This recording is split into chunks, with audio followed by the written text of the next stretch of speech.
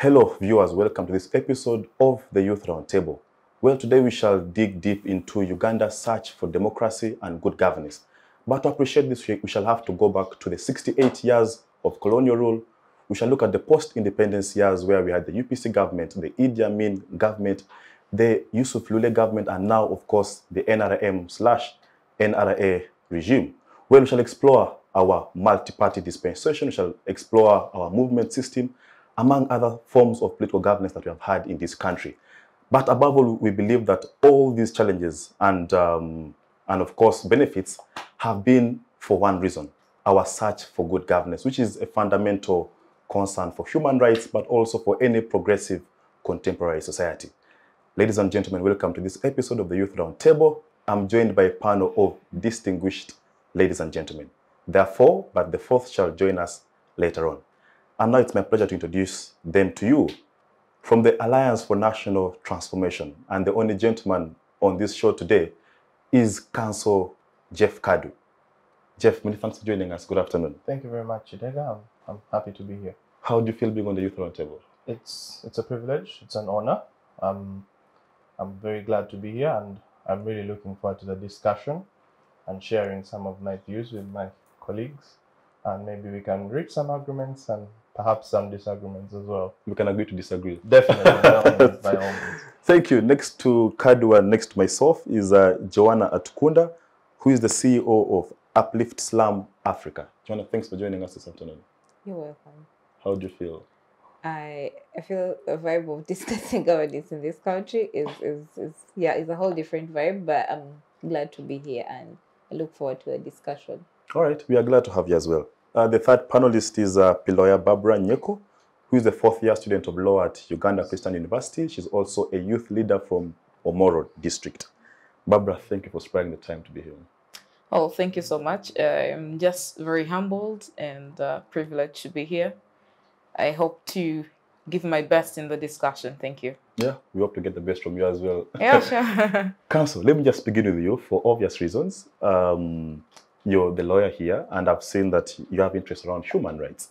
But just before we get into deeper issues of human rights and other tenets of good governance, what has been, okay, let's examine the 68 years first. What has been our search for good governance and democracy in this country? You see, to understand the story of Uganda for democracy, good governance, and our continuing search for this, you need to understand the background of the birth of the state of Uganda. You look at the coming of the Europeans, how they transitioned, how the government was introduced in Uganda, what form of government did they introduce. If you go back as far back as 1894, when they came and the British Protectorate was formed, the form of government that they brought was a government that focused on specific culture and tribal institutions. So the tribal inclination of governance in Uganda is birthed at the beginning of the state of Uganda. So when you find some of the issues that arise today, the tribal sentiments in the politics of Uganda, these are issues that have been together with Uganda, together with the state of Uganda from the very inception. After that, what did we have? We had a system of governors and rule by leaders from the colonial state. Yeah. We had governors one by one, and these were governors who had a specific interest in the country, a specific interest that went into the cultural institutions, that went into the religious institutions. And it is because of these inclinations that even today, these religious and tribal sentiments continue. So within that period, between 1894 to about 62, we had that period, we had the Kabaka crisis, the first Kabaka crisis, let me say, which birthed the clash of the state, between the state and the tribal institutions that they had found. So it was the state of Uganda being pitted against the kingdom of Buganda. And yet, that is the mode of governance that had been introduced. So we find ourselves in such a situation where many of the problems that we have today, many of the challenges to governance in Uganda today, many of the challenges to rule of law, many of the challenges that we have, the cultural challenges, the religious challenges, are all birthed from the state of Uganda and the institution of Uganda and the form of governance that was introduced in Uganda. Because if we see that the state of Uganda is birthed out of the Buganda Agreement, the Ankole Agreement, the Toro Agreement, how then do we reach a position in 2020, for example, and we say, we now want to divorce ourselves from the tribal institutions, from the cultural institutions? If the state of Uganda is birthed in religious wars and the colonial rulers supporting Anglican candidates, Catholic candidates, as against Muslim candidates, for example, how then do we come today to divorce ourselves from the roots of the governance of the country? So to understand this question, to understand this problem, you have to look at the roots of governance that was sold in Uganda between 1894, the early part of the previous century, in order to understand where we are now. Why did we reach here? How did we reach here? And if there are elements that we want to change, how do we reach the change that we all desire or that we all want? Wow. Barbara, let me just come to you. Yes. Jeff has done justice in terms of trying to cast some light on that colonial time. But a fact that I want to point out is the contradictions that we had, whether to go unitary as a country or should we stick to the monarchy system of governance. And the oligarchies from Mengo were pro kingdoms and pro monarchies, whereas the UPC government, led by the then President Apollo Milton Obote, were pro a unitary government. So do you think that perhaps in that time we made some mistakes, that we should have been more decisive and said that let us go unitary as a state? Because some of the challenges that Jeff is talking about emanated from the 1961 constitution that made, for example, Buganda gave it a higher status in the country, okay? And because Buganda was pro-monarchies. So do you think that we should have been more decisive and said, you know what, we are going unitary, or should we have preserved our kingdoms and cultures? Thank you so much for that. Uganda in the 1900 agreement that was actually signed gave privileges to some institutions like Buganda Kingdom back then. And before these colonialists actually came in our country, just like my brother has discussed, we had our very diverse system of kingdoms. We were ruled in our various ways. That is the unitary I think you're trying to bring about. And for example, the Toro had theirs, the Cholis had their Roots, Buganda had their Kabaka. And then you find that you realize that in these kingdoms or in these organizations, they were trying to, they all united as one, in that a Buganda would come in a Chole land and this person was actually welcomed, okay? Someone from Toro would also come in a Buganda land and this person is welcomed highly. And this brings about the question of the Buyaga and the Bugangese, if we can all understand that by then Bunyoro was, as a reward to Buganda, it was brought as part of Buganda Kingdom. Yes, and yet these people were meant to be part of Bunyoro. Yes, and so when Obote, by then it was the prime minister, bringing about the democracy and so forth. It was the prime minister then. So when Kabaka fails to vote, fails to sign that document that would actually recommend these two counties to go back to Bunyoro, then Obote, there was in the document that signed that that in the instance that Kabaka does not sign, the prime minister would actually do the signing. And so you realize that because of that, a number of challenges has cropped up. I remember what one of my history teacher told me, that if there is a Langi that is hated so much, that must be Obote. Why? Because of what he actually did then. I don't know if you're trying to picture out a few things, you'll understand that even up to now, it has brought about tribalism. It has brought about some aspects of disunity. Why? Because we are clicking onto the aspects of the monarchical kind of government. Okay, well, I'll delve in more and more into the explanations, but all I want to say is we were better off in the unitary aspect than the monarchical. All right. Joanna, let me just come to you. And now to pick up from where she has ended, we were better off with the unitary government and not these whole monarchies. But the UK, for example, has a hybrid of both. But you cannot say that the UK has not developed or that democracy can be challenged even for a second. We have seen the prime ministers resigning voluntarily. I mean, what level of what higher level of democracy can we reach? So, is it right that monarchies are a breed for disunity, are a breed for tribalism, are a breed for what you'd call a failed state? Is that hypothesis true? Thank you, Kidega, for that question. So for me, looking at the monarchy and the unity, when we look at the United Kingdom, it's because, like you said earlier, we needed to be decisive what we want to be. Because when you look at the monarchy kind of system, it's that when it was in existence, like she said, it was in existence, but in a way of unity, that someone can come from this kingdom and visit the other kingdom and they are good to go.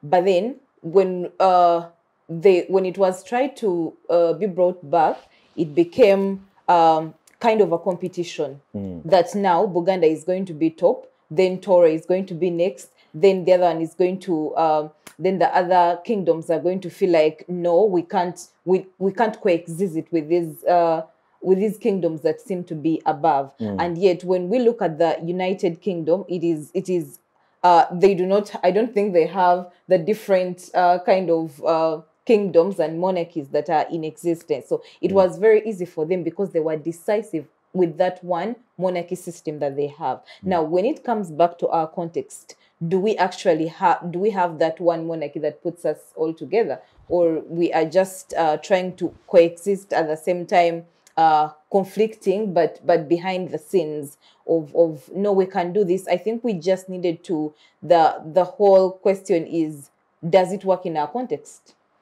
And if it doesn't, what best suits us? Because even when we try the unity, it is still, the monarchies are still creating some kind of cohesion, that this one is greater, the other one is less. And so for me, from that understanding, I think that we needed to understand our context, and that is what should have informed our decision on whether to go monarchy or to go united, and not just mix the two and then we lose the balance.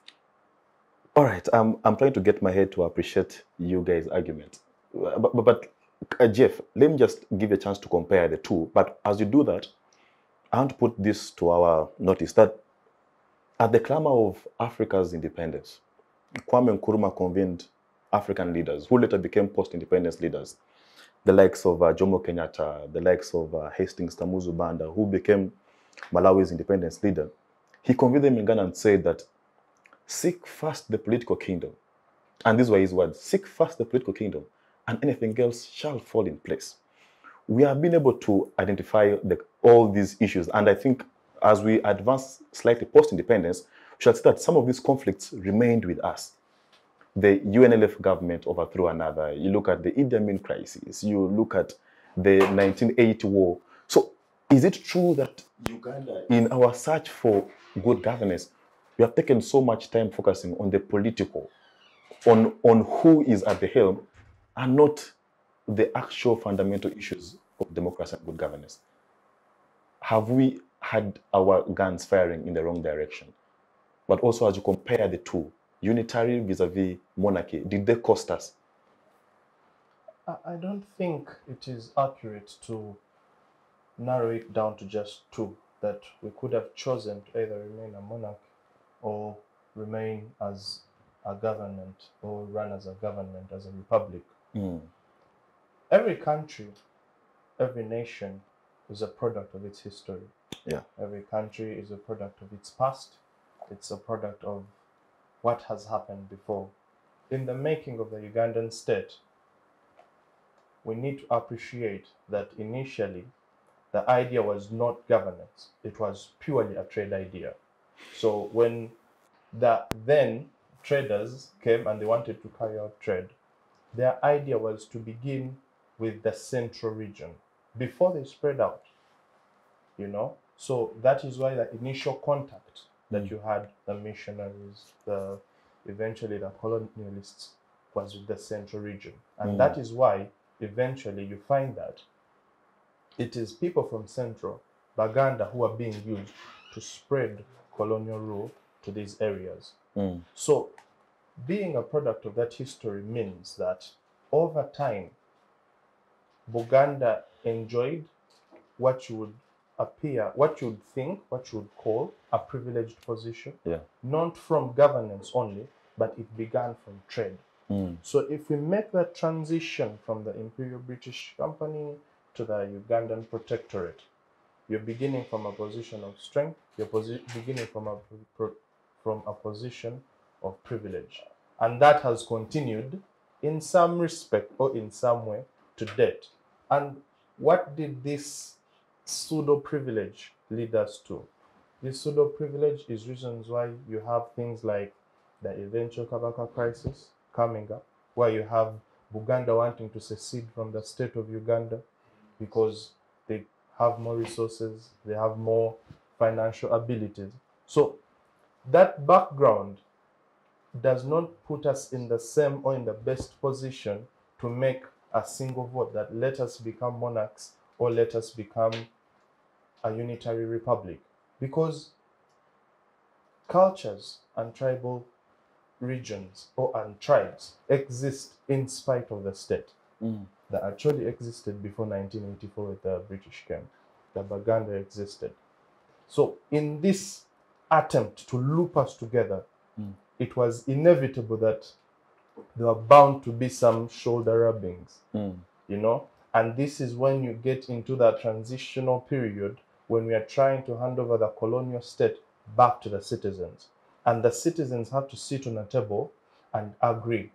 Obote is across the table, Kabaka Mutesa is across the table. They say, how do we reach an agreement of a Uganda that works for everyone?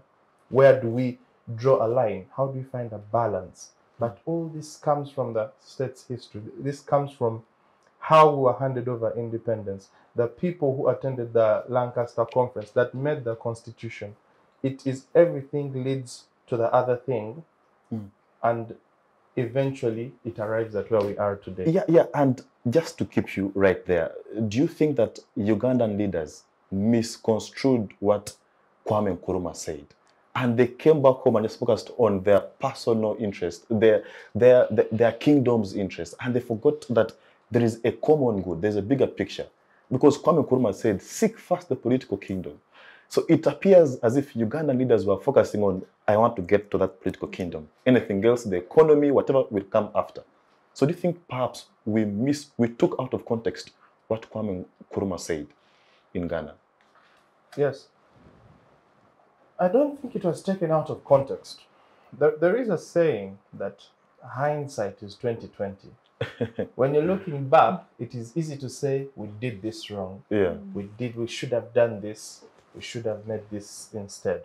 But I need you to understand that the power dynamics at that time were very different from perhaps the power dynamics we have today. The power centers of Uganda in the transitional period leading up to independence, Buganda was a central actor. The Catholic Church was a central actor. The Anglican Church was also an actor. Of course, you can argue that their influence on Ugandan politics has since reduced, but back then they were central actors. So much so that you had Benedicto Chiwanuka step in, who says the initial election that is held, he's announced the winner. But this is a Muganda man, and he's a Catholic man. So ideally, you are going to have a Muganda Catholic leading the country into its independence. But then the Baganda on one side have a leader, a cultural leader. Yes? So it would have ranked an ordinary, I'm using the word ordinary loosely, an ordinary Muganda above the culturally installed Muganda who's at the helm of the country. So when we look back, we can say, yes, we should have left Benedicto Chiwanuka to remain the president after we have seen what resulted from the alternative that we chose. Yeah. But the power dynamics at the time could not allow it to happen. The power dynamics at the time included, you have the British, who are colonialists, which is a majority Anglican Protestant state. Yes, they were to hand over power to a Catholic. Hand over power also used loosely. They were to hand over power to a Catholic, who is also a Muganda, not the highest ranking Muganda. So you see how the power dynamics of such an exchange made it difficult to have that transition, which forced the election that eventually birthed Kabaka UPC. So there is a context behind all of this, but at that time, it was focused on where was the power and where was the influence. All right, Barbara. Yes. We are focusing on our history because, like Jeff said, a country is built on its history and on its background.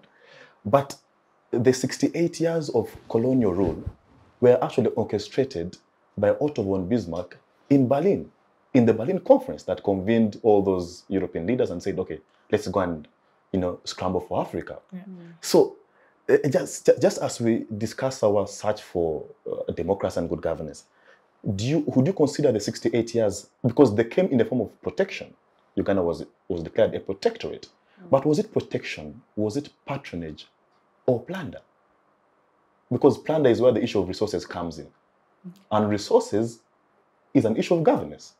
Because people scramble, you can't distinguish resources and governance. So which of the three was it? Was it protection, was it patronage, or plunder? Well, it's a very interesting one. Because I quote that from Paul Makubia's book. Now, Uganda's search for democracy, I want to term it as an African question.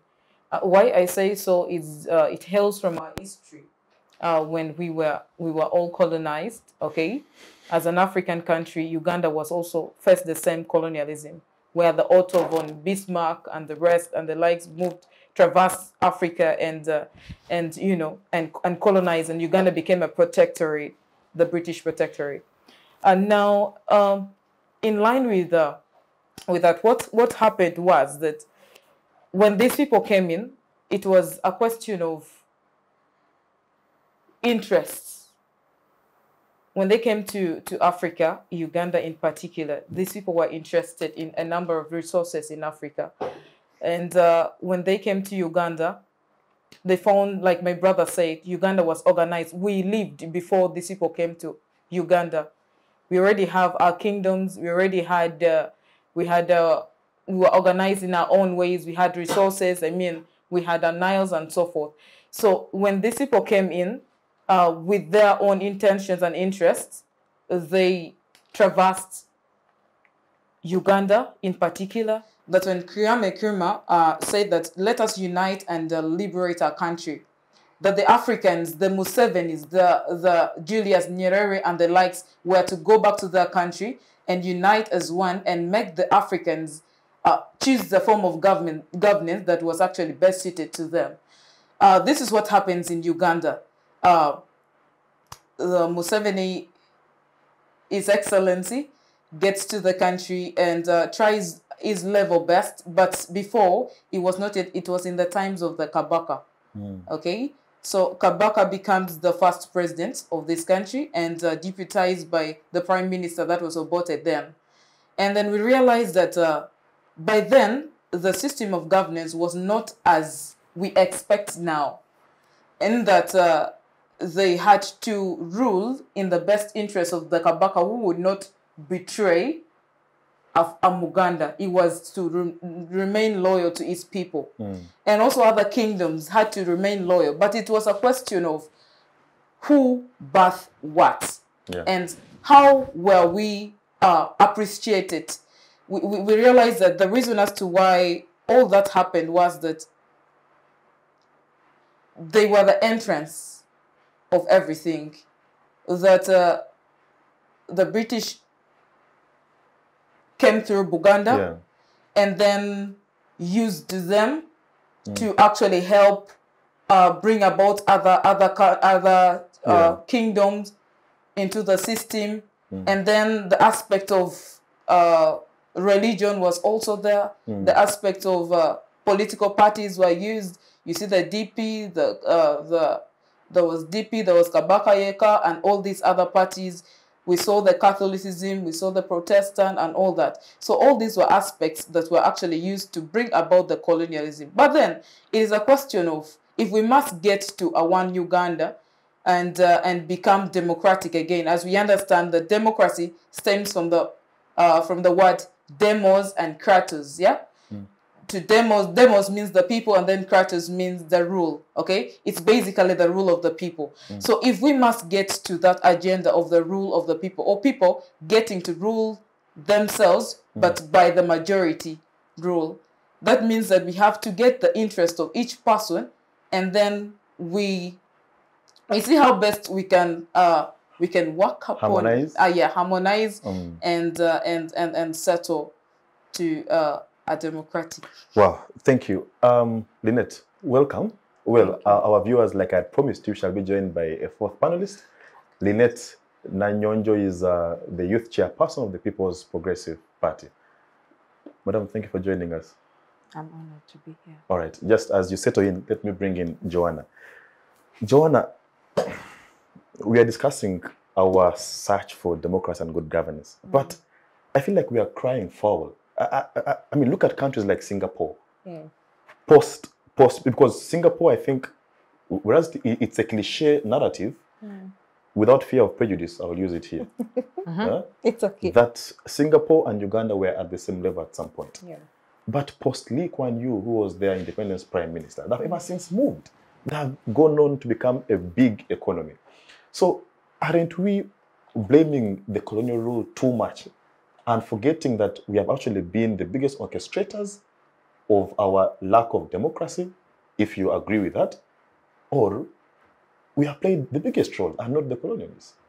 I totally agree, and first of all, I want to thank the person who chose the topic, search for good governance. It's like we've searched for forever. I don't know when the search began, but we have really searched, and I'm not sure whether the search is about to end. But looking at at Singapore and Uganda being at the same level, and after that, we get the independence. And then at that point, I think it is where the Ugandan leaders were supposed to understand themselves, understand their context, and then move forward to what they want to see the Uganda after the 68 years look like. But now here we are still searching for good governance, because everyone earlier on he talked about the chain never ending because of that decision. Like, we can't blame that decision that was made or whatever informed the decision. But I'm thinking every decision that was made in every single meeting of colonizing Africa, of every agreement that was signed, we cannot run away from those decisions, because every decision that was made informs what we're going through now. Yeah. We cannot run away to say that we cannot divorce or detach ourselves from those decisions, because whatever the intention was, that was personal. I don't think when we look at the effects of colonialism, if the British came and all they had in mind was to scramble for these resources, scramble and for everything that we have, every meeting that they did was for their own benefit. And look at us, how 50 years later, after coming to 60 years after independence, we are still looking for where did we miss the point. And so for me, I think, yes, we are blaming them, but at the same time, we forget that we are doing exactly what they were doing. We look at every president that stepped in, even Idi Amin, when we look at, okay, he chased away the Indians and wanted the Ugandans to develop by themselves, but it was a military rule. Like, he did not everything he did was for his personal benefit. And who did he give the property to? The Muslims. Who are the people that were benefiting from whatever he was getting, from whatever he was doing as a president? It was one party. So, like, every leader that steps in, he talked about when we see a Muganda Catholic coming in as a leader, it is a Muganda, but who is Catholic. So the benefits actually going to be individual based as well. And it is still happening now that even we look at the constitution being alternated, like from left, right, center, it is still for personal gain. So the decisions that were made are still affecting us because we have not run away from them. We are still using, we are at the back of our minds when you sit in a meeting and someone says, like, though we are here, if I sit here and I know I am supporting you to make a decision, it's because I'm benefiting from that decision. Should there be a point when you're not in that decision, I'll also make a decision that benefits me, and whoever supports me is going to be in for the decision that I make. And that is why we are still searching for good governance, away from politics that come in every after 5 years. We still have a lot of questions in search for good governance and democracy, because the decisions that were made then, right from the British colonialists and actually even from the missionaries, they all, as much as they came to spread the word of God, they also had their personal gains that they were looking for. So we cannot run away from those decisions. Lynnet, let me come back to you. I'm sure if you had the chance to speak to one of these NRM stalwarts, they would rate our democracy as a progressive one. I mean, what is democracy anyway? We have periodic elections every 5 years, don't we? We have a constitution that recognizes human rights. We have a whole chapter 4, that talks about Bill of Rights. You talk about independence of the judiciary. It is clearly distinguished in the constitution that the judiciary shall be independent. So, as we move towards our search for democracy and good governance, do you think that we have made certain progressive steps towards realizing good democracy and good governance? I really have a totally different opinion about democracy and good governance. Okay. First of all, I think as Africans or as Ugandans, we have not understood what is democracy and what's good governance. Okay, and that's understand. That's the missing point. Okay. Because clearly China is governed and it's not democratic. Can we say it's misgoverned? Can we say the governance in China is not good? Clearly no. We can see their economy growing. You can see things happening. So do we need, for me, my question now as Uganda, as Africa would be, do we really need democracy or do we need good governance? Because that's where we miss the point. We often think democracy and good governance have to walk hand in hand. One leads to the other, but one can actually excel without the other. And for me, unless we go back to the drawing board and understand that these two are different and we can choose which works for us, is it the democracy or the good governance? As for now, we have tried the democracy and clearly we know the answer to that. Can we now go back and try good governance? Because we cannot, all of these things have happened, but 6 years down the road, even our colonizers have sat back on the drawing table and said, okay, as UK, what works for us? I think the pound is losing strength. Can we Brexit from Europe? Can we try and redo our things and redesign what works for UK as the United Kingdom?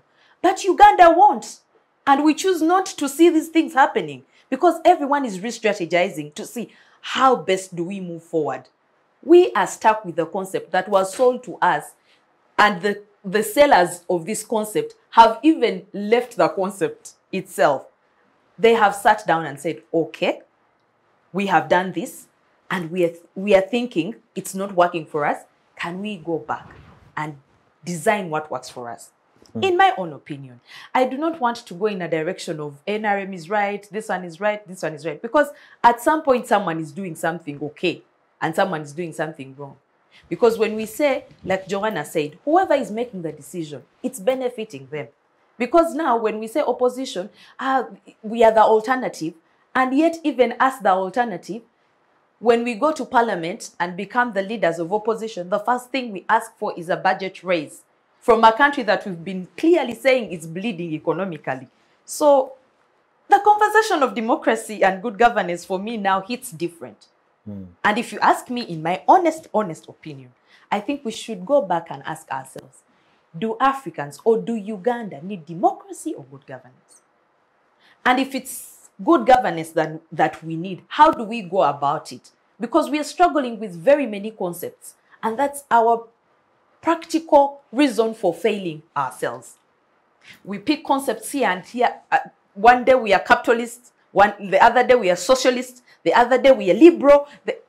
We keep on picking every concept, every foreign concept, and making it a blend to work for us, which is not it. Because trust me, Africans lived before democracy and whatever it is, we call it good governance or whatever, was introduced to us. Did they literally like shred themselves to pieces then? If they didn't, why do we think if we scrap off democracy and go back and redesign something that works for us, we will shred ourselves into pieces? Whose narrative are we driving at?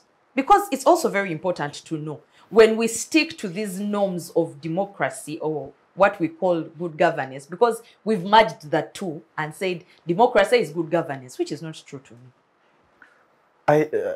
Council Jeffrey, I want to bring you right there. Lynnet makes what I don't want to term as controversial, but interesting statements. And I want to relate what she has said with what Dambisa Moyo said in her book. She said that, and Dambisa Moyo is a Zambian economic scholar. She said that what African countries need is not a multi-party dispensation, but rather a benevolent leader. So Lynnet is saying that perhaps we need to define our own democracy. Do we need multi-party, for example? Or should we go back to things like the movement system, whereby we don't have to have all these political parties? So is it high time we redefined our democracy, or we should be at the same level with where the globe and other contemporary societies are heading? I think I want to first respectfully disagree with that quote, that Africa needs a benevolent leader. You see, one of the challenges that you create when you put entire systems, entire nations at the mercy of individuals is that more often than not, you suffocate institutions. If they're benevolent. Yes. No, you see, that's the thing. Being benevolent is at his whim. He chooses to be. He can choose not to be. He can choose not to be benevolent if it's not to the benefit of himself or his desires to remain in power. Okay. And that is the first challenge. You know, we cannot get the future of the country, the hope of the country, the economy, and put them at the hands of a leader in hope that he shall be benevolent. That is the first challenge, and that is how the death of institutions begins. So to get to her very interesting submission that Uganda is more in need of good governance than democracy. One of the key tenets of good governance is accountability. A state that is accountable to the citizens. Yeah. That if we have a budget, this is how the money has been received in the consolidated fund from URA. This is how it has been spent. This is the expenditure. This is how much we have spent on education. And that is why things like State of the Nation address are important, though you can argue they have become performative in Uganda. State of the Nation, budget reading, information, courts of law. It's all critical because it gives us accountability. Yeah. And even states that do not have democracy, they have some level of accountability to the citizenry, because these are the people who pay the taxes. These are the people whom you make decisions for. Now, how does democracy come in? Democracy comes in because it is critical to hold leaders accountable periodically. And I understand the argument that very many times they do not go hand in hand. Yes, but how do you intend to hold your leaders accountable that they will exercise good governance without elections. The purpose of elections is that after 4 years, come back, NRM government. Let us look at the things you said you're going to do. How have you scored on education? How have you scored on health? How have you scored on security? Let us hold you accountable. If you do not perform, we vote you out. We bring in my party, the Alliance for National Transformation. 4 years later, ask us, Alliance for National Transformation, how have you performed on health? How have you performed on education? How have you performed? Democracy is not meant to guarantee good governance. It is meant to hold leaders accountable for good governance, such that their failure of good governance allows the people to tell them, Kidega, you have been a member of parliament for the past 5 years, but you have not scored on A, B, C, D. Jeff, let us now look at the Gulf countries, Saudi Arabia, Oman. I don't know if those guys have elections. Do they have elections? But as we speak, Qatar is holding the world's biggest event. Can you for 1 second doubt that they don't have a healthcare system? Can you doubt that there's lack of education? Can you doubt the infrastructure? But they don't have elections. You see, the challenge here is we are very easily misplacing or replacing words with words they're synonymous with. The specific word I chose was accountability, holding people accountable. Accountable basing on what? And I said on infrastructure, the purpose roads, of democracy, healthcare, telecommunication. Yes. And that is the yardstick. The purpose of democracy is it gives us a platform, us the ordinary people here, to hold the leaders accountable. You will go to those Gulf countries, whereas they do not have elections. Can you say they do not have accountability? They have accountability. Ministers are fired. Ministers are jailed. Ministers are forced to resign. You know? And you see, it all comes down... the whims and masses now, of the king. And that is exactly what I was going to come back to. It all comes back to every state being a product of its history and where it came from and how the state was born.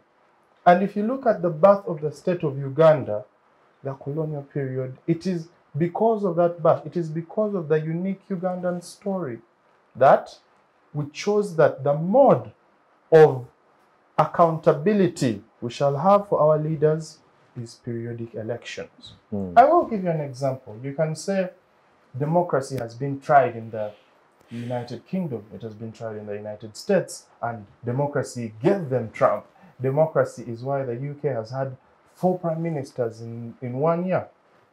But you see, the beauty of it, and let me start with the example of the United Kingdom. The beauty of it is that it goes back to accountability.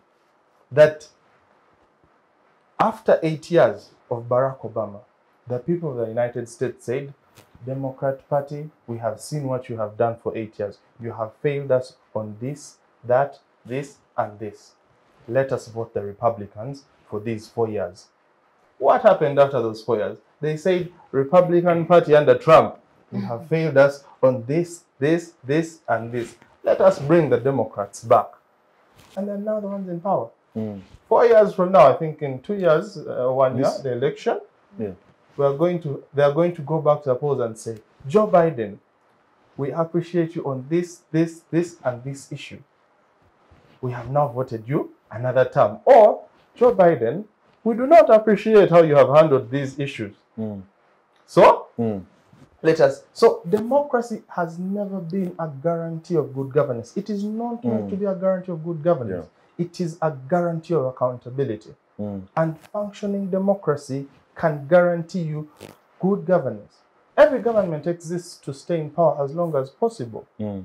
Of course, in Uganda, they try to do it through illicit means, army, and whatever. That is the history of the nation.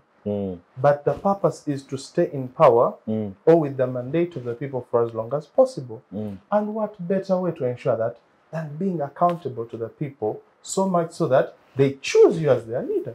All right, Jeff, I hear your point, but Joanna, I want to bring you right there.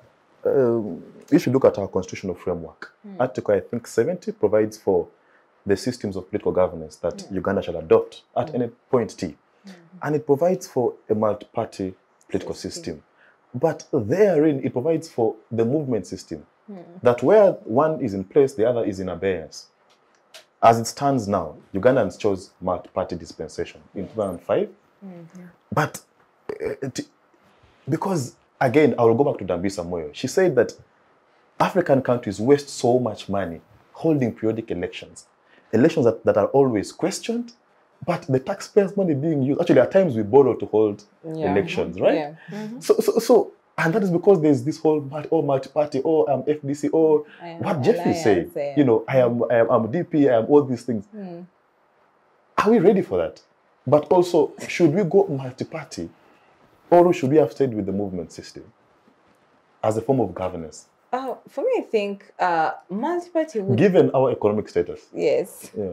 Given our history. Yes, because we will not disregard the fact that all these parties are also using a certain amount of money that we are struggling to get. Like the same parties that are crying that this government is overstaying in power, we need a change. They're equally looking for resources to also compete for the same power. So while we chose the multi-party system, for me, on one hand, it is good that people, the democracy, that people have a right and the choice to belong to which party they want, as long as it affiliates to their belief system and on leadership and governance. But also the same multi-party system, as for Ugandan context, it is not giving enough platform. It is not given enough platform to exercise what it should be doing. And even when it does, who is there to say, this one is not doing right, this one is doing wrong? When he said that, in the Americans are going to say, the Republicans, you're not doing well. Please calm down, let's have the Democrats. Now, in our context as Uganda, we have the multi-party system, but we do not have the democracy of the people to say, please, NRM, step down, let's have ANT go in. And if they're not doing right, because I believe each of these parties, they have what I would say their cause. If we put FDC, we will know that because its history is based on a person who believes in a good healthcare system, we will know that once he's there, on assumption of what has been displayed, probably the healthcare system is going to be up there. When we put someone from ANT, this is probably what we expect. But remember, all these parties in Uganda actually split up from one party. So the guarantee... Which one? All these generals were part of the bigger... NRA. Yeah, NRA... Apart from mine, though. Apart from yours. Okay, so at the end of the day, I don't think the ideas are going to be different from what we have. Yeah. Like I said before, everyone is fighting for their benefits. Whether we go movement, whether we go multi-party, the question now should be, like with democracy and good governance, whoever steps in, are they able to give us good governance? And I think good governance and democracy, which one is a subset of the other? Good question. Let me ask Lynnet. Lynnet, just to come back to you. When you look at good governance and democracy, one thing that you cannot rule out is the aspect of rule of law and constitutionalism. Yes. I think for both of them to thrive, the aspect of constitutionalism must be upheld. Now, it is you who made controversial statements, and I want to put this to you, because when you look at, for example, our constitution, the mischief behind Article 32, which is about affirmative action, is that because women and youth had been marginalized, there was historical injustice, and therefore there was need for affirmative action. So do you think that our constitutional framework as a country promotes democracy or promotes good governance? Because in the sense that women are now part of the political space because of a constitutional provision and a constitutional framework. So do you think that the 1995 constitution was a good consensus, and that it promoted or still promotes good governance or accountability? So good governance and democracy? When you talk about the Constitution, I think the framers of the Constitution framed it in the good spirit. Yeah. The implementers are the question at this point in time. Mm. Do the implementers still have the same spirit of the framers of the Constitution? Mm. No. And for me, that's where the problem begins. If there is no good implementers, if the implementers do not have the will of the country or do not hold the country at the heart to know that if we make a blunder or if we scrap, if we have a pigeonhole constitution, it's going to stain this country for more years to come. Because what we are doing now might not affect us as a generation, but it will surely affect the future generation. If we do right now, the future generation will have a good country to live in. If we do wrong now, the future generation will suffer the consequences. What we are seeing now started with Milton Obote with the pigeonhole. That's why you see it is okay for someone to say, scrap off the age limit, scrap off the term limit, scrap off this, scrap off that. We might wake up one morning that the affirmative action that you're talking about is scrapped off. And you cannot kill someone that scrapped it off anyway. So for me, going back, I wanted to go back a little bit to what Council says. In a country like Uganda, where you think you want to hold people accountable, but you can't. At this point, we celebrated as the young people. We have social media. We shall hold them accountable here. Guess what? There is a law now. You cannot say anything. The moment you say, pim, they'll look for you and say, aha, please meet the CMI, explain yourself, why you are doing this to your country. Yeah. So for me, the question is, at this point in time, do we surely want accountability of the things that we cannot even speak about? Or we want to see service delivery happen to ordinary Uganda? My grandmother in Chalusowe village makes sure that her banana leaves Chalusowe village get to Kampala on a good price so she can pay school fees for her orphan children. But Lynnet, orphans or something. The law is saying don't spread false information. Do you want to encourage the spread of false information? Do you want to encourage defamation? But have we seen the people that have been arrested? Have they all been spreading false information? Oh, please, quote me if I'm right. This is my word. The first son has thrown a couple of words here, how Uganda is going to attack Kenya. That is false information. That man should be in jail. Is he in jail? No. So, who are we protecting? Who is this up against to? Who are these laws made for? Like Joanna says, the interest of several human beings are supposed to be protected. And for me, at the cost of what? At the cost of everyone else. And if we stick to protecting certain individuals and their interests at the cost of everyone else in the name of democracy, spending and doing whatever it is in the name of elections that we will never respect, why are we even trying? You clearly stated. Are you a result of an election? Because I know you hold a political office. Yes. Did you believe in that electoral process? Yes. So you can believe in your own process, but then the rest you can disregard. The processes I'm talking about are not our own internal processes. I am saying, because now we are talking at the governing system at this point. So meaning internally in PPP, you're okay. But outside? Of course. But you see, Kidega, let us also not play a blind eye and act like we live in oblivion where we do not see things happening in this country. So, like I said, when the framers of the law of the Computer Misuse Act framed it, the connotation was false information. But we've still seen false information being spread. But no one has been arrested over that false information. But if Kidega here said something that is contrary to what the framers want to hear, you will be put in jail. So for me, I want to say, multi-party dispensation or multi-party system is not the problem. The spirit of governance, the spirit of the country is what we are lacking. And if Saudi Arabia that does not have, or China that does not have democracy, we see a minister that slept in an international conference being told to resign because that disrepresents the country. And this minister actually believes that this is not a good thing for me to do and I should resign and step down to make my country grow or to provide audience for my country to do better. And for us, we would rather drag the Honorable Moses Ali to sit in plenary, even if he falls off the chair. But he is a minister, and and this is taxpayers' money, and we do not see the pain in the name of having democracy as an alternative. Kidega, I beg to submit. Barbara, let me just come to you. When you speak about democracy, good governance, the aspect that the good philosopher from France, Montesquieu, said that we must have separation of powers, that the executive should be independent of the judiciary, and so should the legislatures. Now, let's evaluate Uganda's situation. Because if you look at the legal framework, perhaps it is put out explicitly. The powers of the judiciary are laid out, Article 126.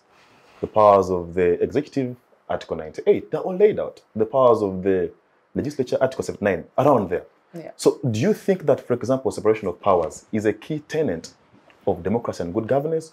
Or you want to borrow the words of the former Chief Justice, Odoki, who said that these three arms of government should be like three stones on which a pot sits, that without one, the others cannot function well. So how do we achieve separation of powers, but also trying to incorporate the checks and balances? Because we need, how do they call it? Like, we need the judiciary to hold these other two arms accountable. And so should Parliament. But how do we achieve this? Okay, well, thank you. The question of separation of powers stems from the root. You see, if you want to climb a tree, you start from down. You don't climb it from up. And why do I say so? Look at the judiciaries. They are appointees, okay? Of the executive. Yes, of the executives. Look at the legislators. How are they elected into parliament? How are they voted? Look at those who vote them. Are they empowered? Are they educated? Do they have the knowledge of whom to vote and why they are supposed to vote so?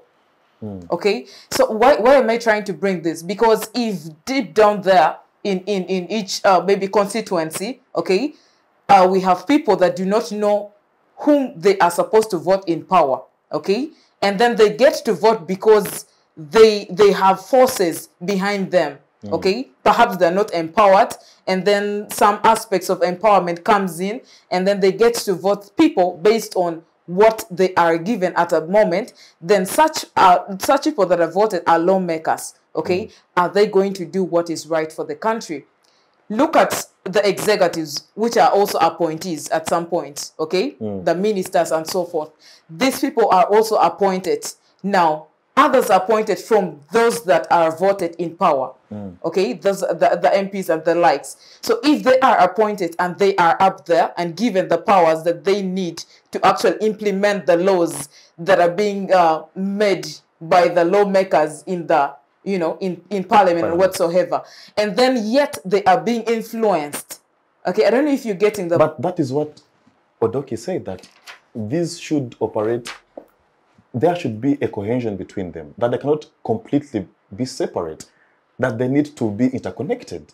And that's how they should work. I feel at some point I want to disagree in that, because if they are connected, then they will be influenced. Then the laws that we are going to make are going to have some pull and push somewhere, that our face will be behind it, and the laws that we shall make or anything that shall come out of that shall be because someone said something.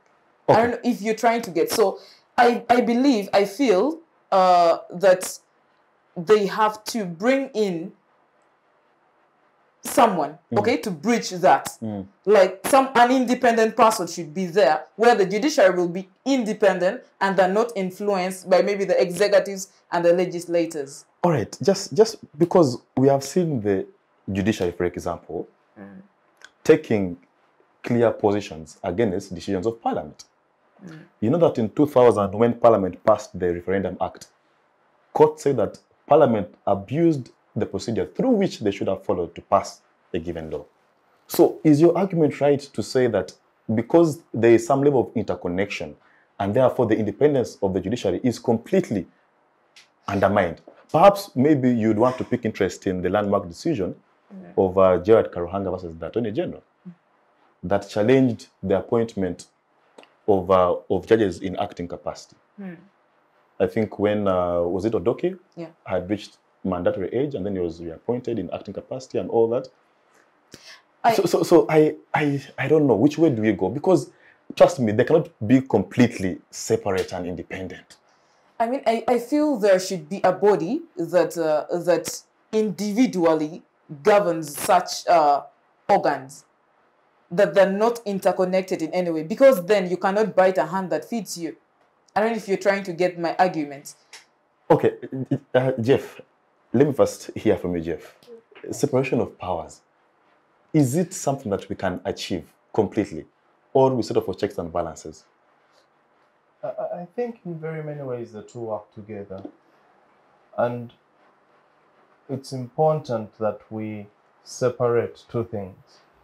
There are human flaws and human errors that have veiled the systems in place. Okay. And there are failures of the systems. So when we have a system of checks and balances, ideally it means that the executive, legislature, and legislative arms of government are checked by the judiciary, and vice versa. Yeah. It's a delicate interplay between the three. Unfortunately, what we have in Uganda, which is now the human error, not a system error. When you look at the system says the executive is independent, the judiciary is independent, the legislative arm shall be independent. Now the human error comes in when in appointment, members of the legislative arm are appointed in the executive. The human error comes in where, No, Jeff, those Yes. are constitutional provisions. Yes, but The law says that the president shall appoint from the legislature yes, members of his cabinet, a given percentage, and a few others shall be ex officios. yes, but you see, The law says that the president shall appoint the chief justice, of course, with the recommendation from the Judicial Service Commission. yes, So that is the system. that is the system. Yes, Mm.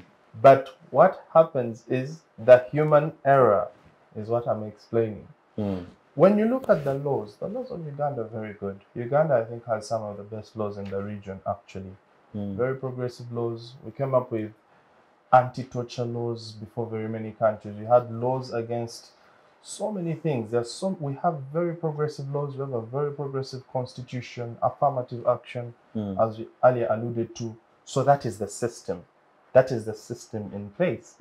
But then what happens at the human error?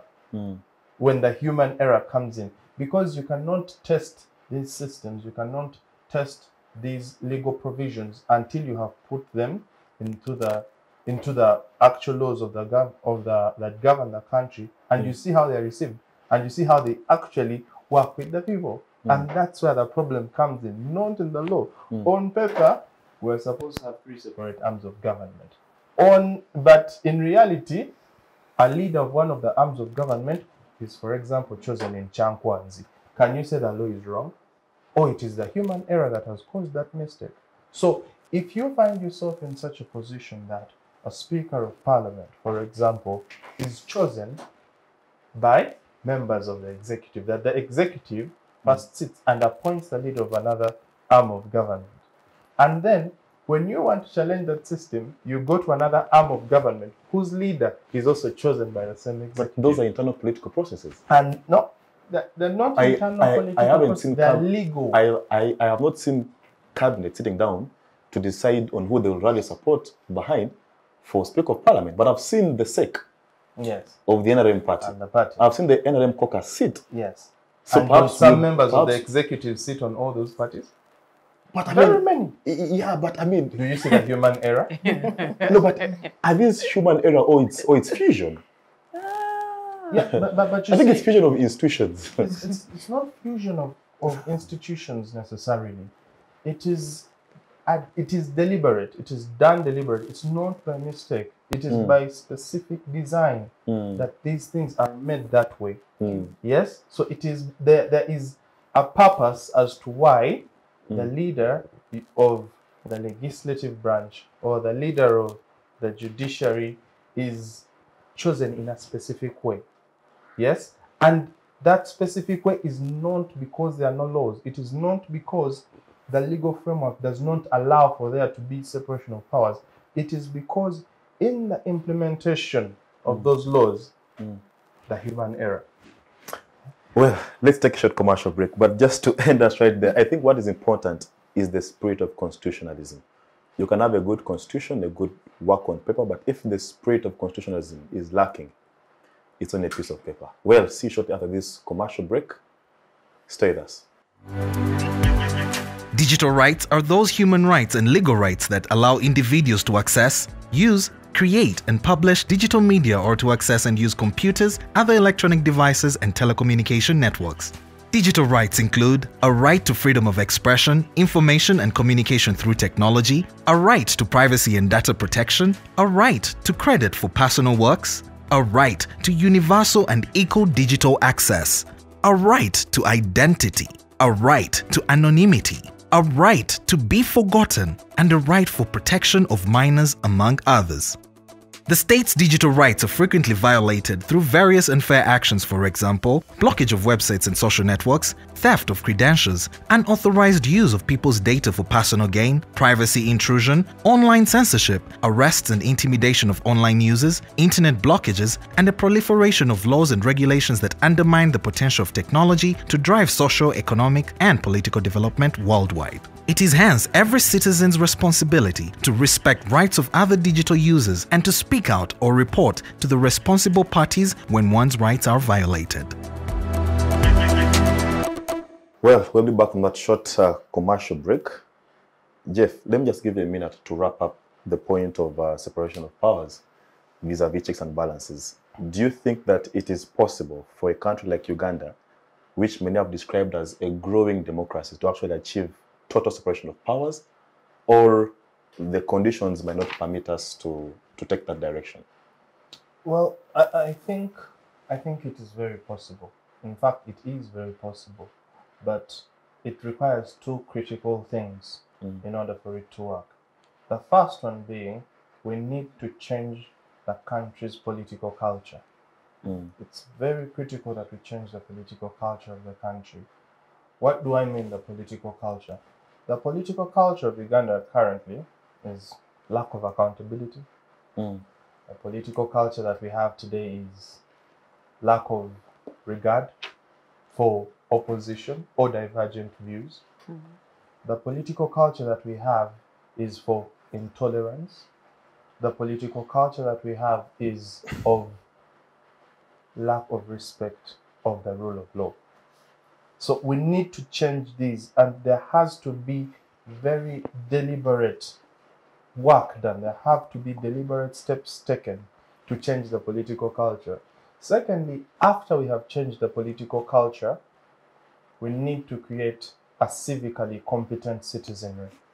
We need citizens who are civically competent, civically aware, because this shall help them to hold the government accountable.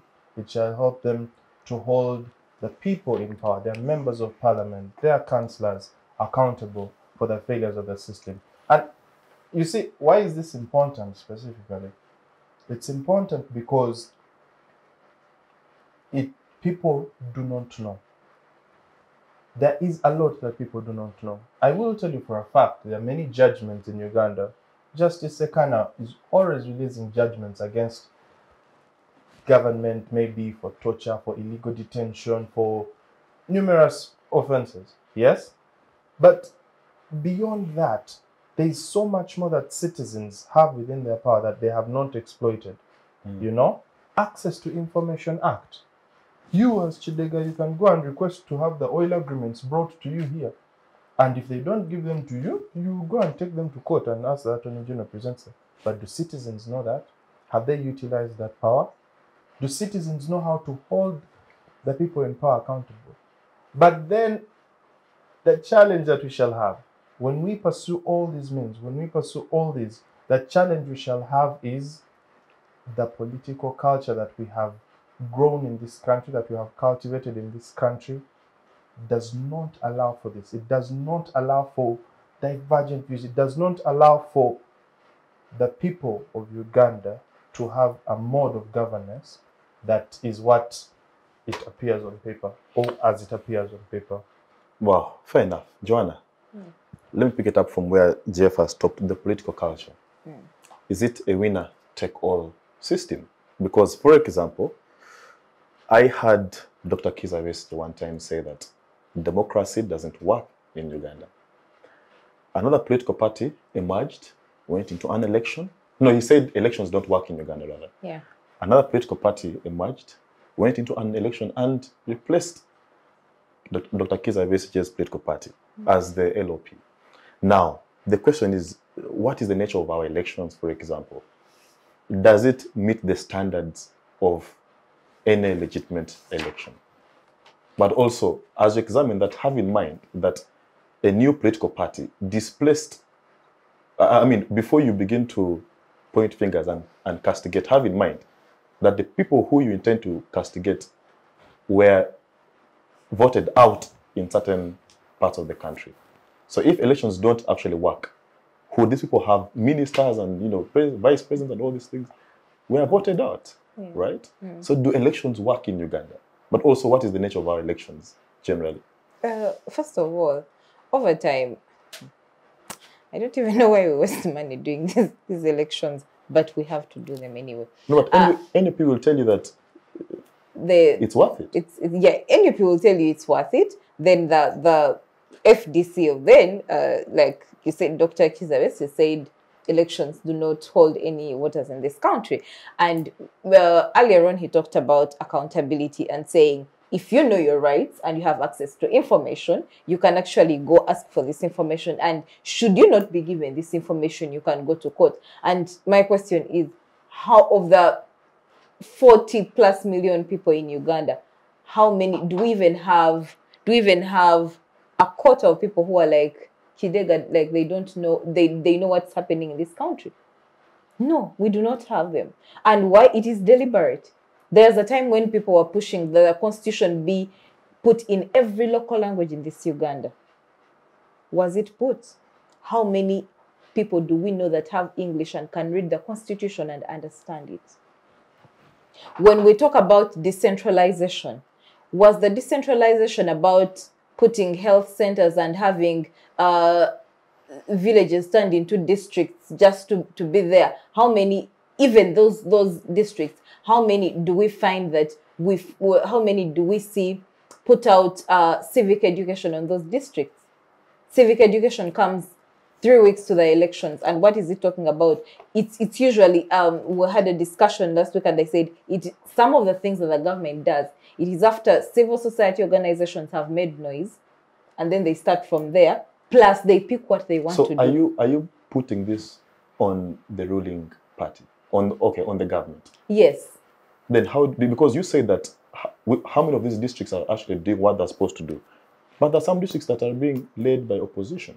There's some districts that are being led by opposition, but I will not, again, differ from what I said, that people are on their personal interests. And if they're being led by opposition right now... All I'm saying is maybe you might want to qualify your statement. Rather than saying that the government is doing A, B, C, D, then perhaps you don't say the individuals. If right now... Because there are certain districts that are not being led by NRM, leaning LC5s, but they aren't doing what you're saying should be done. If any of the opposition members... Is it an issue of the government or an issue of the general political class? Let's be clear on this. We have all been in this Uganda for whatever years we have. If any, and I believe most of us have actually been born in this government and we are still in this government. If I woke up one day and let's say I'm an MP and I'm an opposition MP, and I go and hold a civic education rights and I start telling these Ugandans, if this does not work like this, go and report this person. If this, will I even sleep in my house? I want us to have an honest opinion. Will I even sleep in my house? Yeah. Okay, it seems you live in a different Uganda.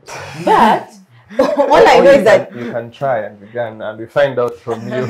Because every time the civic space has been shrinked in this Uganda, that even if you are an opposition leader and you wanted to do a civic rights education in your village, that very evening, some drone will pick you. But back to elections, I think do they meet the bare minimum of standards? The minimum they meet is that people contest. They have their flyers and posters out there. And then, of course, the ballot papers are taken to all polling stations. As for what happens with the results and who determines the results and who wins, it's a different story. And I think at that point is where we say that elections do not are not giving us what they're supposed to give us. And you did not. I beg to take you back that my question of democracy and good governance. I think democracy should be a subset of good governance. So when we are talking about good governance, we talk about democracy, but that democracy is going to come that if you have been an example of good governance, or you've tried your best to actually be a good governor and the government is doing good, then democracy automatically finds its way. I just want to add on something small. In a minute. I might use less than a minute. You see, opposition leading some areas, elections being held in Uganda, having civil society organizations, all these are very, very crucial for a government such as ours that is trying to buy legitimacy. You see, an election is critical for legitimacy because whenever the people come and tell you, oh, NRM, you're not the rightful government, guess what you'll say? We held an election. We held an election. The elections were counted. You had agents at Chadondo. Actually, some of our people even lost in those elections. It is critical. That legitimacy is critical for anybody who intends to stay in power for long enough. You need legitimacy. You need validation from the systems that you have created, especially when you can use what is on paper. Everyone knows the reality of the election that was held. But they will tell you, we held an election. Actually, you even went to court to contest that election and you withdrew your matter. You withdrew your petition. What if you are going to succeed on the petition? You understand? So it's very, very tricky. And it doesn't give an accurate picture for us to say we have civil society, we hold periodic election, which do not contextualize what actually happens in those processes. If we do not give the full context of those processes, the arrests that were held, the people that were killed, if we do not give that context, these are merely shows that earn the state, that earn the government legitimacy, but do not go down to what is actually required. Lynnet, I'm coming to you. Jeff speaks like his party leader. Because I've heard the General Mugisha Muntu say that. I admire him very much. I have heard the General Mugisha Muntu say that the end result is as important as the means that you use to get to that point. Of course. So I'm sure whatever he is, he's very proud of you.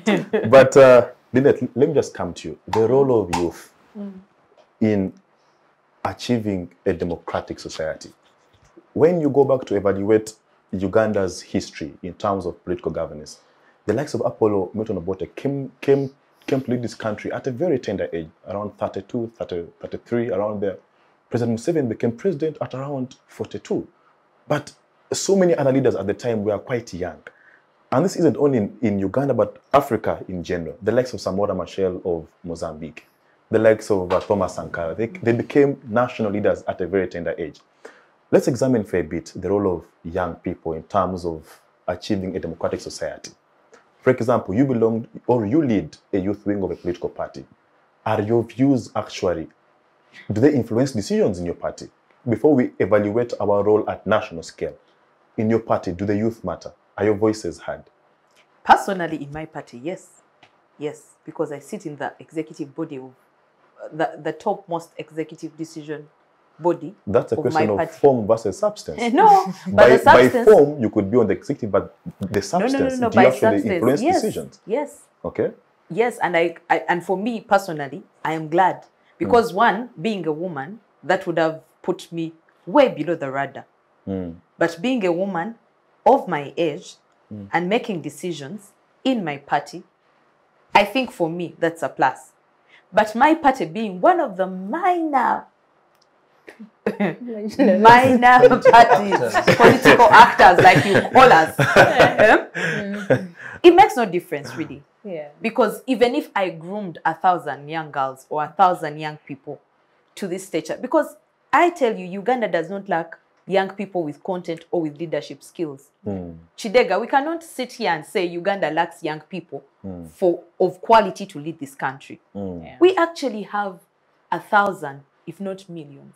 But going back to what he said, the political culture of this country does not... Is that fair fact? Because if you compare the 6th parliament of the likes of Norbert Mao, the likes of Agri Awori, the likes of Mugisha Muntu, the likes of Oboth Moth of Fumbi, they were fairly old guys. But if you compare that parliament to the parliament of today, where there are many young people, you'd see the contrast between the two. Going back to the So political is it about culture, the age? it's not the age. I said, like, going back to the political culture vis-a-vis, because you said that in the respect of the young people.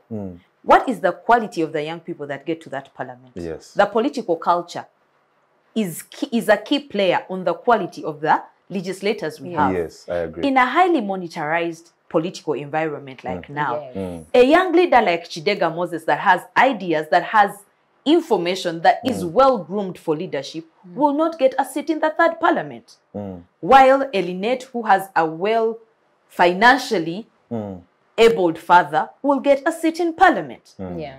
Now, that changes the dynamics. And if this culture is not worked on, because we have had conversations about this monetarized levels of election, these monetarized electoral processes and all of this, and if these conversations happen, and the next election is more expensive than the previous one, you get? Going back to what he said, the political culture, the intolerance. People at this point when the economy is shrinking, there are people that are reaping from the economy shrinking. So much. And when they reap these billions of money, they'll save them for election, which is coming in the next 3 years. Yeah. And what will happen? These are the people that will bounce back. When we talk about the opposition that went vis-a-vis the opposition that is in, what is their quality?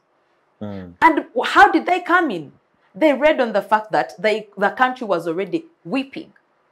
And because opposition had been curtailed, it looked like the other opposition was not doing so much. So on that, with money, we have musicians come in parliament, like the leader of Kakuto. He just finished his Form 6, and then he became an MP of Kakuto. Will he deliberate for the people of Kakuto? That's a conversation for another day. Weren't there capable people in Kakuto to become the MPs? They were. But the culture. Secondly, I think it is also a deliberate move for the ruling government to have this quality of leaders, because it will not give them so much trouble. If you have someone that cannot stand on the floor of parliament to clearly state what exactly is wrong in their constituency, yeah, and they are members of parliament, how will they even understand the budget of Uganda, the budgeting processes of Uganda? How will they sit in that day they read the budget? Half of the Ugandans do not know what is going on with what they're reading. Because the English, the figures, the numbers, we do not understand how these things work. The instruments that have been put in place to gazette this country, I remember as among the young people that have been advocating for the ACDEC chapter to actually be implemented in this country, because clearly the judiciary system of Uganda is failing us on all fronts. We need another accounting to really account for us on certain matters. Uganda was the first people to sign, among the first people to sign.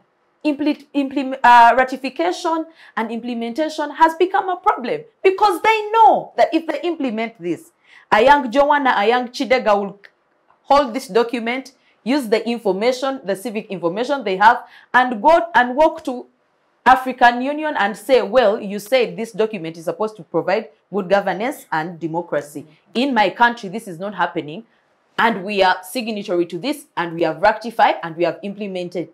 Why are you keeping quiet on these things? But these instruments we bring, we sign, we are quick to sign. Implementation lacks. And I don't take this for a mistake. It's the framers of the government And wrapping it up, they want to create this culture so that Ugandans entirely lose the love of what's going on in the political arena. Yeah. In that way, they will be easier to govern. Because I mean, I am struggling to put a plate of food on my table. I will not know if they are reading the budget or if they are not. I will not know. Look at how, I don't know why I want to use the Computer Misuse Act so much. Look at what happened when the Computer Misuse Act was passed in Parliament. There were lots of conversation. The lady that is governing the Uganda Airlines, Manya, the criteria, Manya, what? Before you know it, it's gone. And the culture that he has been talking about has been created as a narrative. It has been created not as a narrative, sorry. It has been created to keep Ugandans in a state where they are governable. Okay. And as long as they are governable, the government can easily sweep whatever they want to sweep, scrap whatever they want to scrap, and obtain the legitimacy they clamor for. Okay. Barbara, let me Yes. come back to you. You've been quiet for some time. And as we evaluate democracy and good governance, one thing that I would stand for is the rights of women. Okay? Uganda ratified, for example, the Maputo Protocol that put in place that the rights of women must be upheld, they must be considered in whatever decision that you take. We ratified the International Convention on Civil and Political Rights. Okay? Our Constitution, Article 33, provides for the rights of women. So do you think that if we are to put Uganda on a trajectory on how much we have progressed to achieving the rights of women? Because I ask this because I know that you run a foundation with Konyabo Foundation. which means Hope the Girl Child, right? So, I mean, do you think that Uganda has made progress in terms of uplifting the rights of women and protecting them from the historical injustice and patriarchy? That's a very interesting question, and that comes at actually a very right time. The women of this country, back in the days, we see that as government progress from one leadership to another here and there, we see that really we have progressed as women. We have been empowered in a number of sectors. You look in the agricultural sector, you look in the aspect of leadership. You know, I could give an example. Lynnet here holds a position somewhere, you know. So that means that Talk of the vice president of the country, the speaker of parliament, the prime minister.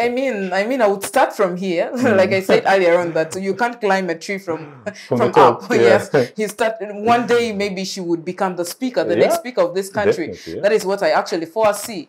So all I'm trying to say is the government has done a lot in line with empowering girl child. And yes, there is still much to the empowerment, but they have really, really progressed and have done well. Because when you look in the government of Amin and Idi Amin and wherever, you wouldn't see any woman in the leadership position, okay? As maybe the speaker of the country, as the vice president or something. But when you look at the NRA government, they've tried and empowered the women in that aspect. Also, when you look deep down in the villages, women have already been empowered. When you look at the affirmative action that actually gives the 1.5 points to a girl child, okay, that has actually encouraged the girl child to actually stay in school, okay, and also empower them to think that yes, we are equal. It's not the question of equality, but it's a question of equity. I don't know if you try and understand, but also that comes and stems from the hard work of the government. All right, but you see, as you give kudos to the NRM, which I agree with you in that regard, do you also want to mention that even up to date, the women that are deep down in the village still face domestic violence? The early girl child marriages still exist up to date. So has the issue of women emancipation been taken as an elite concept, and that yes, the Lynnets and the MPs, the women MPs, yes, the elites, they understand it and have benefited from it. But you go deep down there, gender-based violence issues, patriarchy, teenage pregnancies still is a song of the day. Well, it is when you get deep down to the roots, you'll also realize that the women are not yet fully empowered. However, the empowerment is not equal. When you go to the develop, maybe to the central aspect of it, or in the urban areas, you'll find that it is overdone. It's overrated. But when you get to the village and in these other areas, deep down in some village, you'll find that the people that are not yet even empowered, they do not yet understand their rights. They don't really understand that, yes, much as I am a lady, I can actually do what a man can do. Yeah. So that means that there is need for balance, kind of.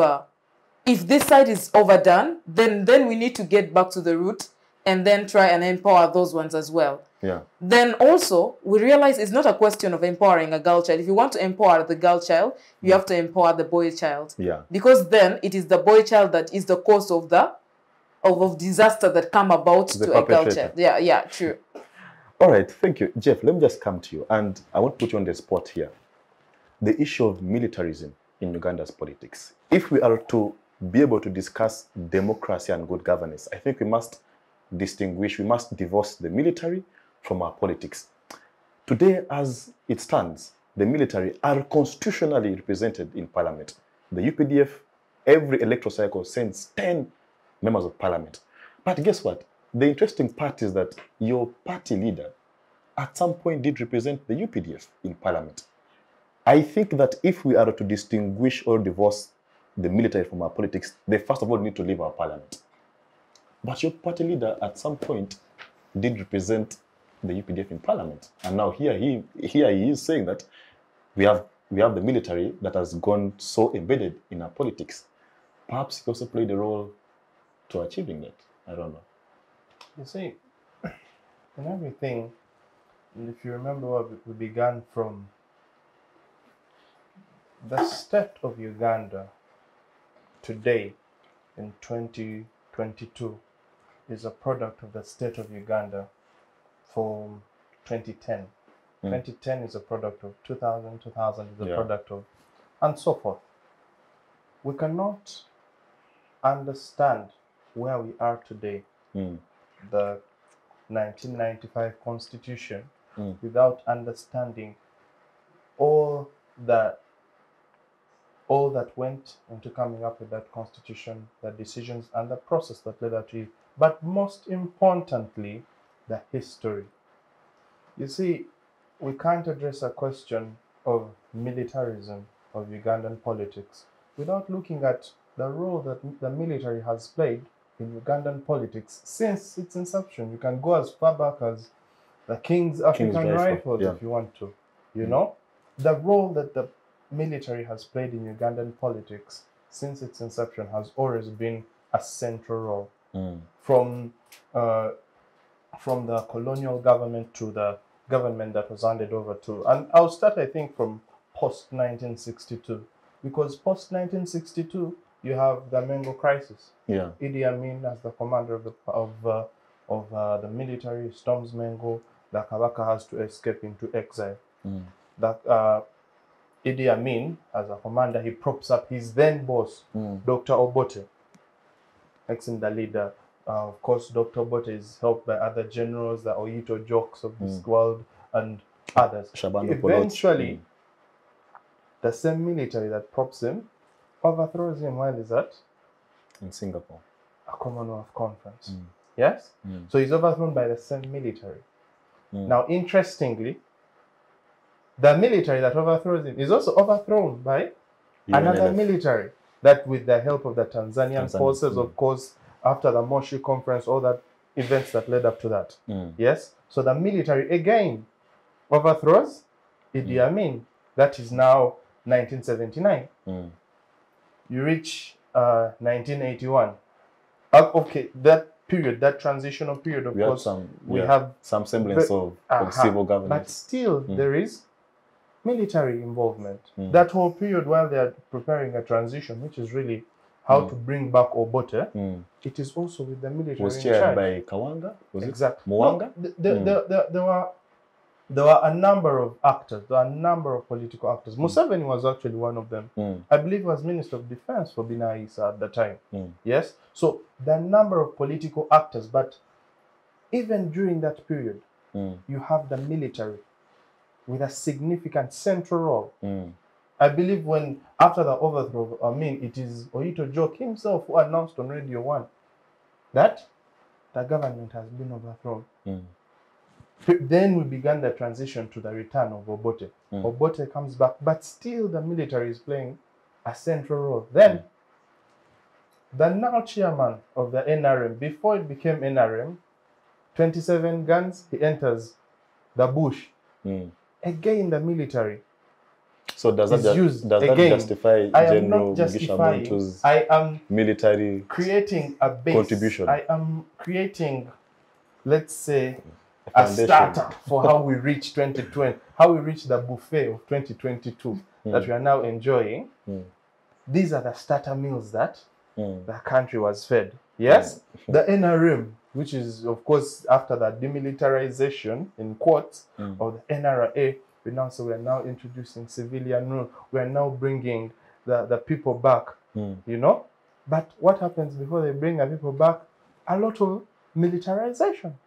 Some of the people who take up the positions are military men. General Kahindo Tafiri, Internal Affairs. Mugisha Muntu was also a minister. Soldiers. They start the process of pseudo-demilitarization. But that process to date, unfortunately, has never been completed. You know? So, it's a very long... maybe if you will invite us all to discuss the militarization of politics. Okay. Just as we just put a full stop on the whole military issue, how can we divorce? How can we send the UPDF back to the barracks? How we send the UPDF back to the barracks is by changing the political culture of Uganda, if you could believe that. Because it is today, it is engraved in the very basis of the Ugandan system. That if we have elections, expect the UPDF on the streets, expect police expect the first opposition, the leading opposition leader to be put under house arrest, supervised by the military, expect, then there were black mambas, now there are drones. The changing face of the military in Uganda might not be as it was in 86, in 90, in the early 2000s, but it's still there. Today we have the SFC, we have, but it's still there. It's just outfits. An evolving face of something that, unless we change the political culture of the country, is not going to go out. Okay. Joanna, let me come back to you. Let's just look at the East African community a little bit. The Republic of Kenya, I think if we are to gauge the 7 countries of the East African community in terms of democratic achievements, I think Kenya could stand tall. We have seen their most recent elections meeting so many standards. But of recent, a UDA member of parliament, UDA is the party that William Ruto belongs to, said that, you know what, Rais umefanya kazi vizuri, we should give him another term. Like, if a president is serving well, he deserves another term, and perhaps we could deal away with the whole term limits thing. So now, a country that is seen as a beacon of democracy in the region is beginning to have certain tenets of saying, okay, you know what, can we remove term limits?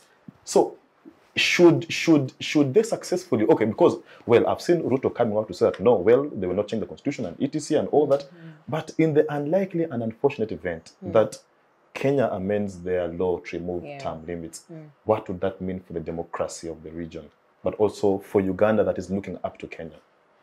So, I want us to agree that Africa as a continent, our problems are not different. Earlier on, actually in mid this year, I happened to be a Mandela Washington Fellow. Yes. Interesting. Interesting indeed.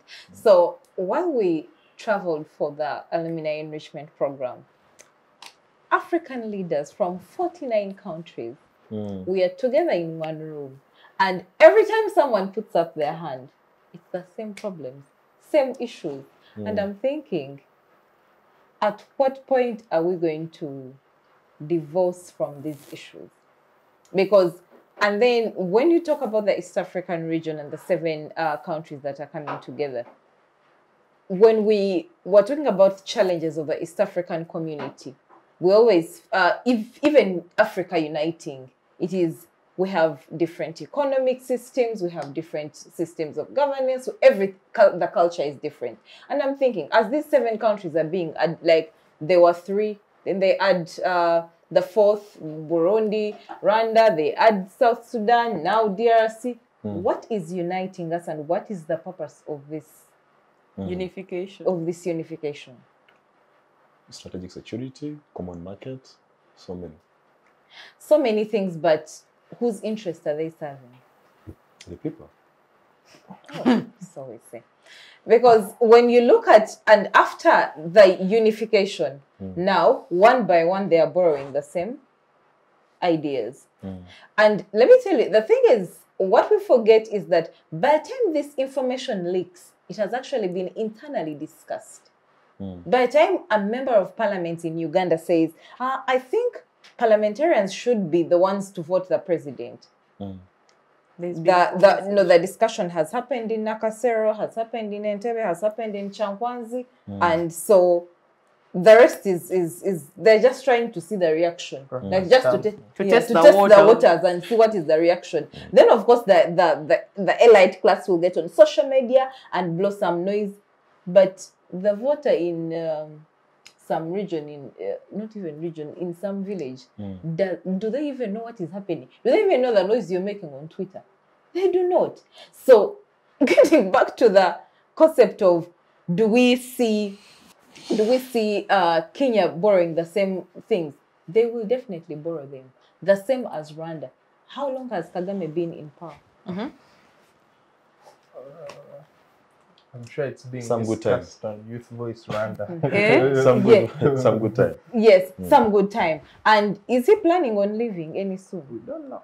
Because now, for us here in Uganda, we are lucky that we can sometimes sit and blow noise, even if they keep looking at you like, keep blowing the noise, you will get tired and go back home. Even if you blow, what is going to change now? In Rwanda, it's even different.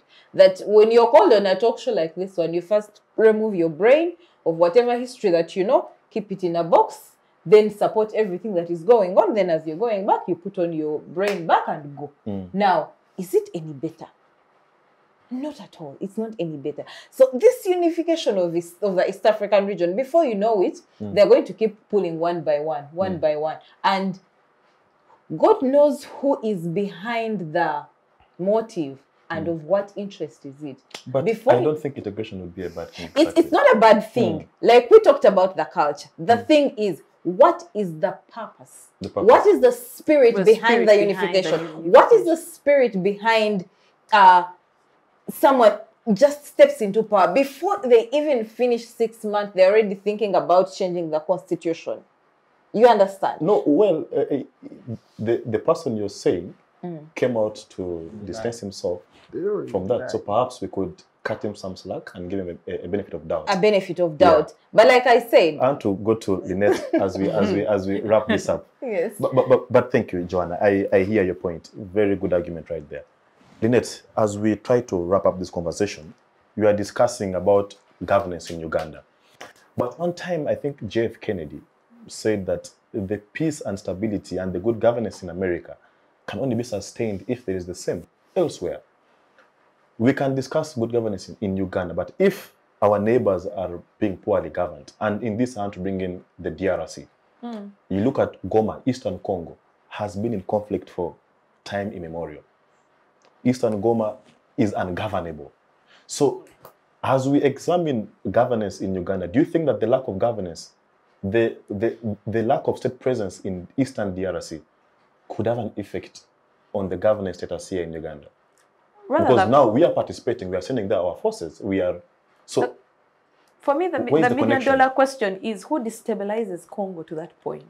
Because when you ask the Congolese, sure know who is destabilizing them. And they speak it out loud on the streets. Who are those? They know. You go on Twitter and see. They know. They know who is destabilizing them.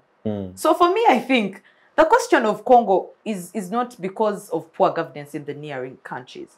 The question of Congo is about the interests in Congo as a country and what Congo has to offer. The question of the destabilization in Congo, Eastern Congo vis-a-vis, is where we see the largest chunks of timber, the gold, the what. These are very crucial to not only the nearest countries, but also to our dearest colonizers. So for me, I think that the destabilization of Congo goes beyond East Africans. It goes beyond the governance. It goes beyond the things that we assume are the reasons of the destabilizing in Congo. And it comes back to the interests of it being destabilized. Okay, but how does that instability, how does that lack of, because I can assure you, the Kinshasa government is not present in Goma. Goma is being occupied by militias, around 123 militias, M23 and all those things. Now, there is no governance in that area. What we describe here as governance, having the judiciary, having the what, it is not there. So my question is, how, and you know that Goma is not very far from Kampala. Exactly. Goma is just here. Exactly. So the question is, how does that lack of governance in that area play into our situation here in Uganda? Is there a correlation? Or there is none at all? I think there is. There is. And going by the word of the general, he has said clearly that the M23 are our brothers. So for me, I think we should not take those things lightly. Like Joanna said, some of these conversations that we see as loose comments are conversations that have been had. Are conversations that have been entrenched. And people do not know how to properly state them. Or sometimes people just throw the stone in the water to see how far the water would splash. But for me, the destabilization in Congo, in Goma, trust me and you, is a question of interest by some of the East African rulers. And the people in Congo have made their statement loud and clear. They know who their destabilizers are. And they're saying, get these people out. We will be okay. Okay. Lastly, Barbara, still the issue of governance. As we wrap this up, the East African community seems to be growing bigger. Congo being the new kid on the block. But do you think that, because now we are, I think, in negotiations with Somalia to also join, but I don't know, we are bringing in countries that are struggling with internal governance. So is the EAC headed in the right direction towards streamlining the principles of governance? Because once Somalia becomes a member, then we shall have to borrow certain things from them. Land. I mean, we are now one. True. So do you think that we are approaching integration from a wrong perspective, and therefore it is undermining governance and good governance and democracy in sovereign states? Well, in line with that, I would want to say that we have to scrutinize ourselves as East African countries and see what are our beliefs.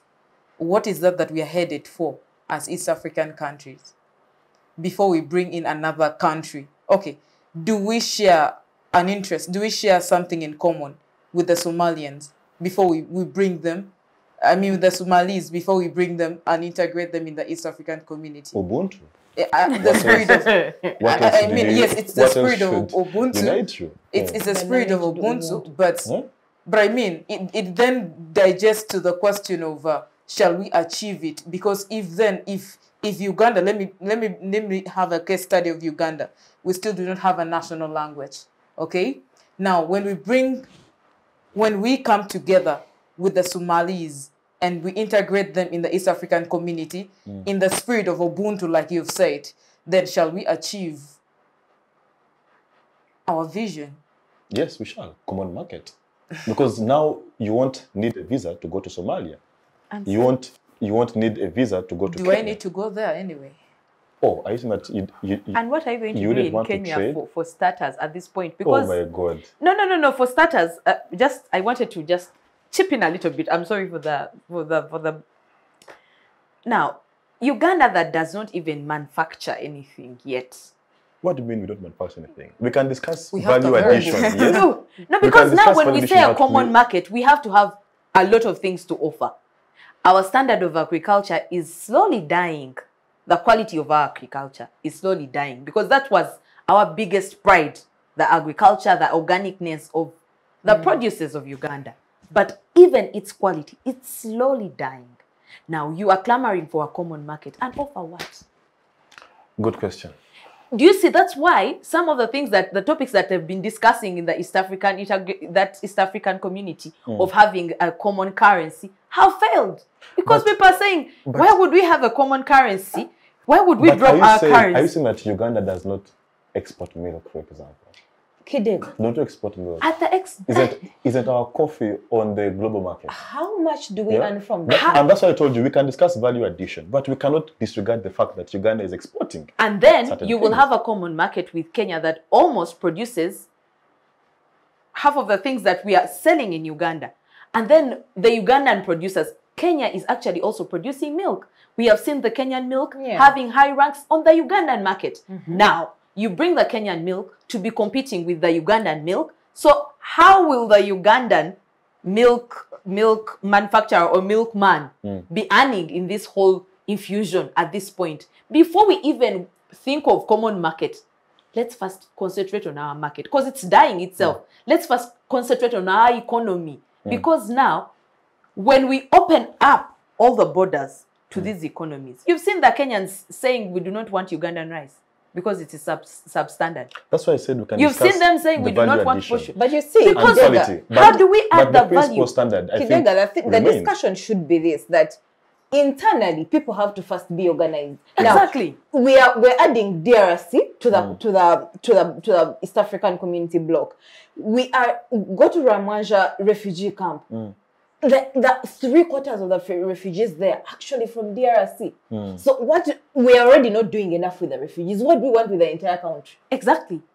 And even DRC, the DRC country is also saying, don't bring us. Because you cannot be damaged and want to bring another damaged person in your house. What are you nursing exactly? Look at Somalia.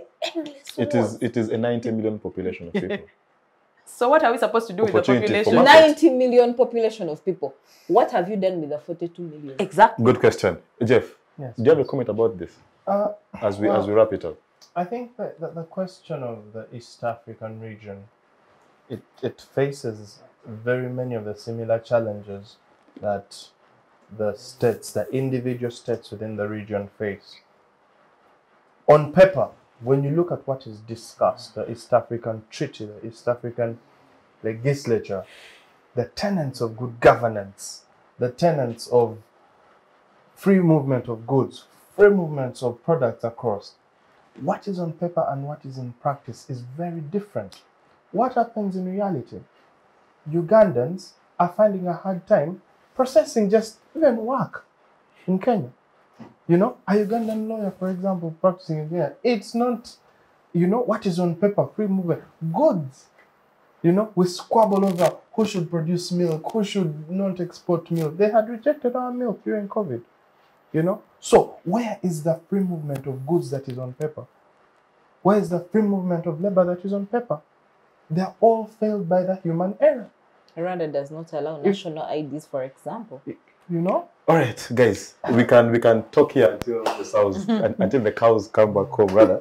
But our time is fast spent. But I want to thank you guys. But I'll give you just a minute to give us your last words. But also, just mention to us your World Cup team. The team that is voting in for World Cup, but you have a minute. Your World Cup team and your last words on the show, all within 1 minute. Lynnet, I'll begin. Okay, my 1 minute is, I think we should redefine what we need as a country. Is it democracy or is it good governance? And my pick is good governance. World Cup team is Ecuador for beating Qatar. I thank them. Thank you. Barbara. My one last minute word is that as a country, we all have a role to play as individuals. And for our country to achieve and attain the good governance, and then we need to look through our principles as individuals in order to attain what we desire. Yeah. World Cup team? Any African country. Thank you. Yes, Jeff. My final comments really are that as a country, the only way we are going to move from where we are, where we have been, to where we want to be, is if there is deliberate effort by the political players, by the citizens, by all the individuals involved. It has to be deliberate and it has to be intentional change that this country is clamoring for. That is the only way. Unfortunately, as long as the human error, which I have tried, the human error continues to exist, we are going to face problems and challenges of people wanting to stay in power, of people abusing power, of impunity, of lack of accountability. So until we are intentional about erasing this, until we are intentional on erasing corruption, we shall never move from where we are and where we have been to where we want to be. For this World Cup, I am supporting our colonizers, England. I'm supporting England, so I'm Thank in you, good Joe. spirits now. Yes. For me, my last words are that the leaders have a very big role to play. As much as the populace has a say, their say is based on the circumstances which are informed by the spirit behind the rulers and the leaders. So if the leaders are not deliberate and intentional to have the goodwill of the country, then this whole patriotic talk is also, kind of talk. So we need leaders that are intentional.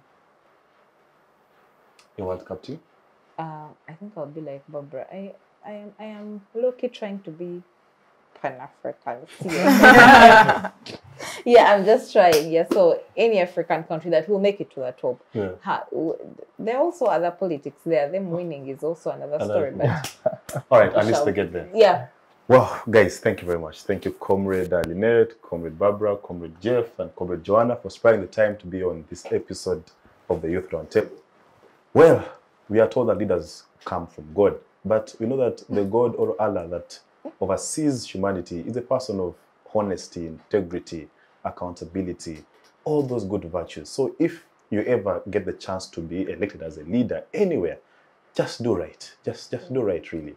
And like Desmond Tutu, the late said, in whatever you do, just do right. Well, that's it from us. Have a lovely week. See you next week, same time, same place. Bye-bye.